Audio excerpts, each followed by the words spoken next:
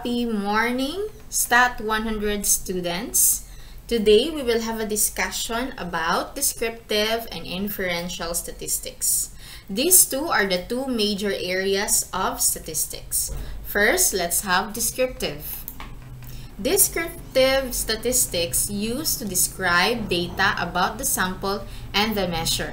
It only means that you have a sample or any collection, and then you will have a data.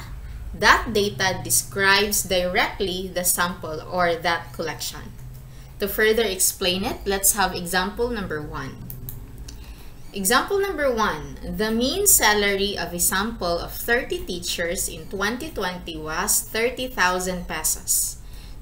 Example number 1 stated that you have a sample of 30 teachers and the data, which is the mean salary 30,000 pesos, and this data describes directly our sample. So that is our example number 1.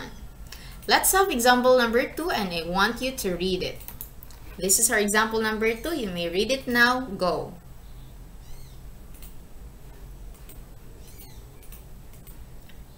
Very good. So for example number 2, you have there, it is clearly stated and it is direct that you have the sample and the mean of that sample characterize the sample itself or the collection itself. Okay, so that is our second example for descriptive. Let's have inferential to see the difference. Inferential statistics used to make inferences concerning some aspects of the population. Basically, this inferential statistic is you have a population, and from that population, you will create a sample, and from that sample, you will have a data. And the data is used or is reflected to the population as inferences or conclusion. Okay, in comparison to descriptive, you have a sample, you will have a data, and the data describes the sample.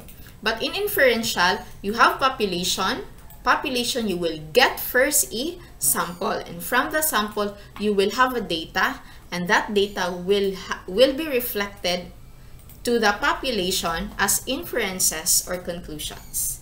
Okay, let's have our first example for inferential statistics to further explain it.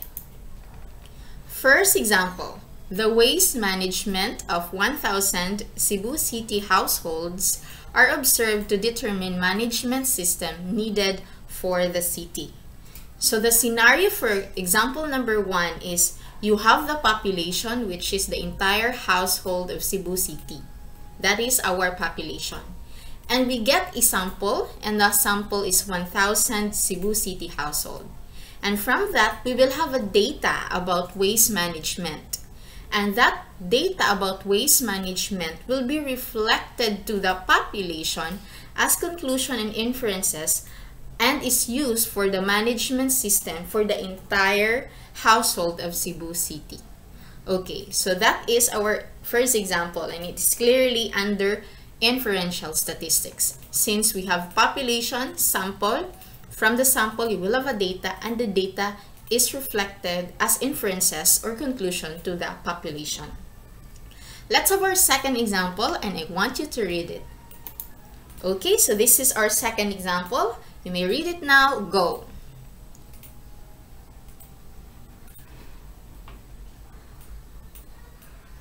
Very good.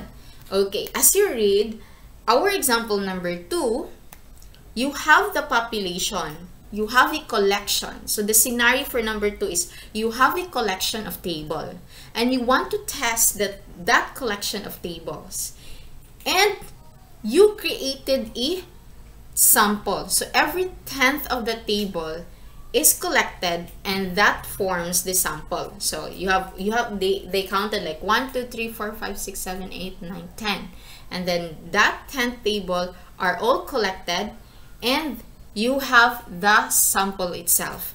And the sample, you get the data out from the sample. So there is a testing if it's pass or fail, or what is the rating of that sample. And whatever is the outcome will be reflected to the entire population of the table. if it's pass or fail, or what is the rating. So that is inferential statistics. Since you have the population, the entire collection of table, a sample every 10th table, the data or the outcome, like if it's pass or fail or what is the rating, is reflected as inferences or a conclusion to the population, the entire collection of the table. Okay, so that is our second example for inferential statistics. Let's go back to descriptive. Let's have one last example for descriptive to see the difference. Third example, the bar graph of areas of students of all currently enrolled education students. So this is under descriptive because you have a collection of enrolled students, education students, and you have a bar graph that describes directly the collection of the education students. Okay, so that is descriptive. Let's have one example for inferential. Okay, based on the survey, the mean daily hour of YouTube watched by the education students in the college is 6.9 hours. So the scenario for number 3, example for inferential statistics, is you have the entire population of the education students. And the phrase here, based on a survey, is creating a sample out from that entire population. So there is already a sample.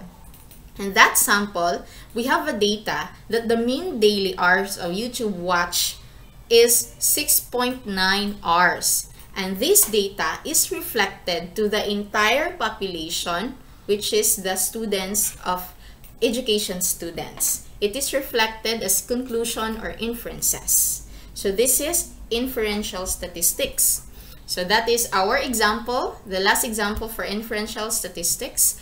To have a generalization or overview between descriptive and inferential is, if you say descriptive statistics, you have a sample or collection, and from that collection you will have a data, and the data describes the collection itself.